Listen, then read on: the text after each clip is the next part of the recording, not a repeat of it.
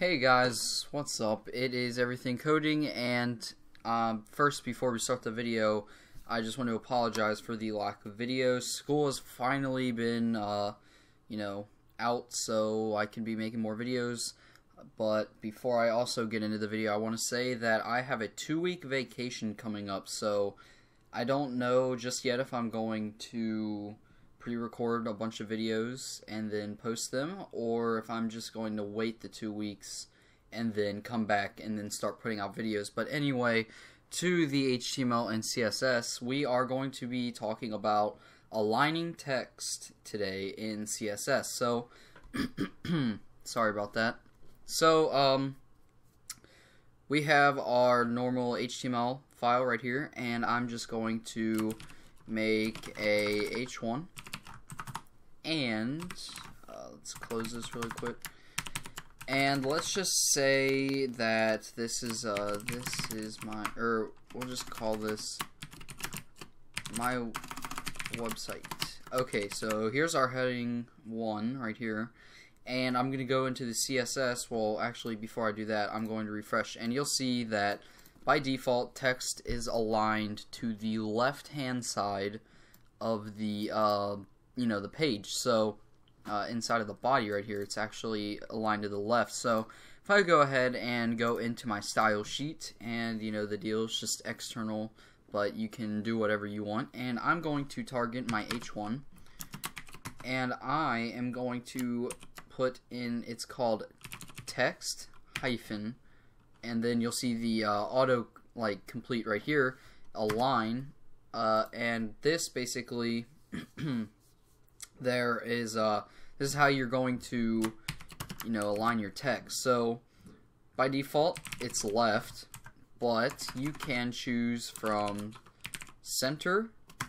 So we have center here, and if I go ahead and refresh, then it automatically makes it into the center. But this isn't in the center because of the way that I have my browser resized, but if it's full size, then it will actually be moved to the center. So it'll make the margins on both sides like 50%, but I'll get into that when we talk about margins and padding and all that stuff. But anyway, so we have center, left, and right.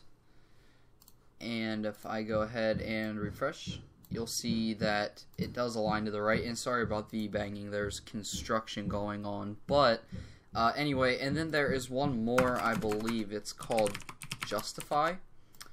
And if I refresh, I don't know. Yeah, okay. So I think what justify does is that you have multiple bits of text, and I think it's like a newspaper, how it's left, right, but I'm not positive on that. So maybe if I check it out and then you guys have any questions, then I can go ahead and tell you about how justify works, so you can just look it up on your own. But anyway, so I'm going to go ahead and bring this back to center, and then I'm going to go back into here, and I'm going to make a p tag. I'm going to make a paragraph, and I'm just going to say like sample text or something. Copy that and just paste this 1,000,000 times so that you can see. Maybe I'll separate it a little bit. I'll have it come down like here and about here. There we go. Okay, so here's our paragraph. So I'm going to go into here, and now I want to indent my text. So we already know how to align it to the left, right, and center, but I want to indent my text. So you'll see here that if I refresh, here's our paragraph right here, and it's here's our paragraph. But it's not indented, it's just it's one big giant line of text, and that's going to be a little bit annoying. So if I just go ahead into the CSS and I say text text dash, and then if you see down here, indent, text dash indent, then the value that I want to put in here is actually a number value, and this number value is the amount of pixels that you can or that you want to indent your text. So basically how you would want to do that is, say I want to indent it 50 pixels to the from the edge over here. I'm going to do 50. Now I can't just leave it at 50 because I need to let it know like the unit that I'm using. I'm using pixels, so the way you do that, it is px, and that's just like short for pixels there. So this lets it know that I am indenting 50 pixels. So if I refresh, here is our 50 pixel gap from the left margin of the page. So I hope you all enjoyed this CSS tutorial on how to align your text and also indent.